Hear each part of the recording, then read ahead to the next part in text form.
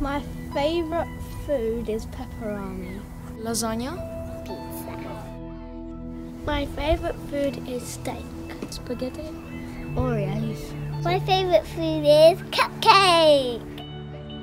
Don't like celery. I really don't like strawberries. Onions. Mushrooms. Baked beans. I don't really like cauliflower. It's disgusting, I guess.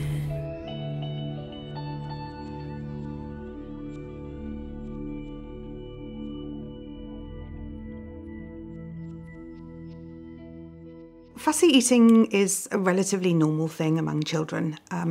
I often think of it a bit like wetting the bed. All children wet the bed up to a certain age, and fussy eating is no different in the sense that it's one of the tasks of developmental learning is to learn to manage food in your mouth, to learn to process textures, and that can often manifest as fussy eating. Food is a vehicle that children use to kind of explore their environment and to explore ideas around independence and control. Because it's one of the ways that they interact with their caregivers, it's also a way of expressing frustration and anger and distrust and so on. So you can also get periods of temporary fussy eating when a child is upset or angry. So it can be an expression of emotion in that sense, and also of kind of learning to control the self and others. So when we start to call something an eating disorder is when those feelings and eating behaviour have got tangled up with each other to the extent that it's starting to influence somebody's physical and emotional well-being. So what happens in anorexia nervosa is somebody becomes very intensely fearful of being fat, and of weight gain, and become quite determined to lose weight in quite a deliberate way. So it's not a loss of appetite; it's a determined losing of weight. And obviously that can become quite dangerous. So the reason that people might know most about anorexia nervosa is that unfortunately in some situations that can become life-threatening and require a young person to need to be in hospital. In bulimia nervosa, there are a lot of similar thoughts and feelings when a young person has anorexia nervosa. The difference is that there's a tendency in people with bulimia nervosa to overeat, and sometimes that can be exacerbated by emotions. So if somebody's feeling particularly upset or angry, that may lead them to overeat more. What happens in bulimia nervosa is that there comes a time when the overeating might be associated with feeling guilty, feeling bad, feeling ashamed of your eating behaviour.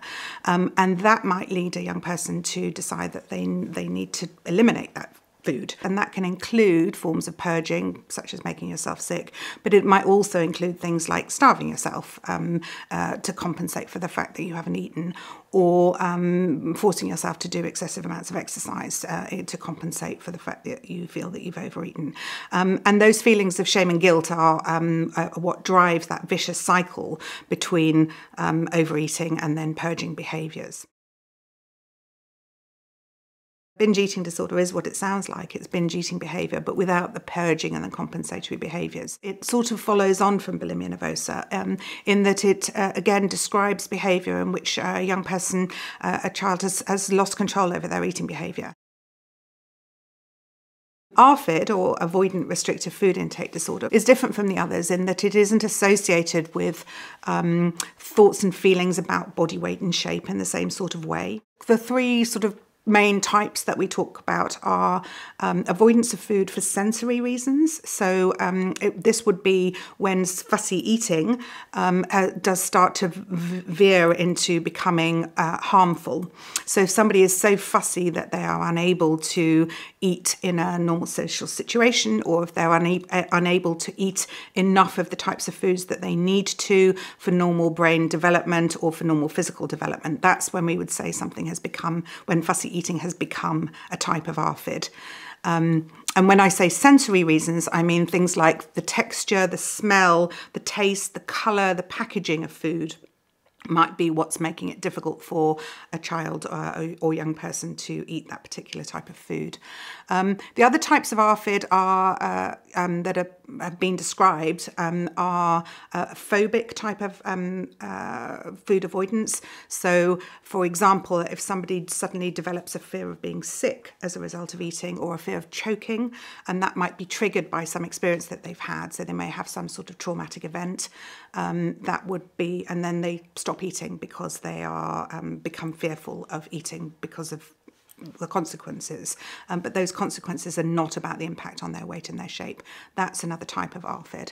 And then the third broad type are children who aren't really aware of their appetite, don't really get the signals and cues to eat, and so they become malnourished as a result of a lack of what we call interoceptive awareness, and knowing being able to read your bodily cues. Most people think that change in weight is one of the key signs of somebody developing an eating disorder, but actually that's quite a late sign, because it often takes a little while for noticeable weight loss. And so the first thing a parent might notice is either a child beginning to be self-conscious about their body in terms of the way they dress, avoiding mirrors, not wanting to get changed in public, those sorts of things. And of course, it's difficult to disentangle that from the normal self-consciousness that adolescents develop about their bodies as they change through puberty. In terms of changes in eating behaviour, with anorexia nervosa, what you might start to see is the kind of institution of some rules about eating and rigidity about eating, so only being prepared to eat certain types of foods at certain times, in certain ways, prepared in certain ways with certain people, and particularly avoidance of wanting to isolate and cut off from social interaction around eating. As it progresses, you might start to notice things like hiding food, or in the case of bulimia nervosa, you might find that large amounts of food have gone missing, but very much secretively. You might then find that somebody's been purging on a regular basis. So if somebody has been, for example, eating happily at a mealtime, but then always disappears to the loo afterwards, that might raise your suspicions, particularly if it's associated with negative self-talk about the self and the body. And changes in mood, changes in irritability, things that are a sign that things aren't okay emotionally, wanting to withdraw from interactions, wanting to withdraw from your peer group. Those are the sorts of things that you might think that might make you think that something is not right emotionally. And if it's coupled with changes in eating behaviour and how somebody is behaving around their body weight and shape, those are the sorts of things that might make you think, is this person starting to develop an eating disorder?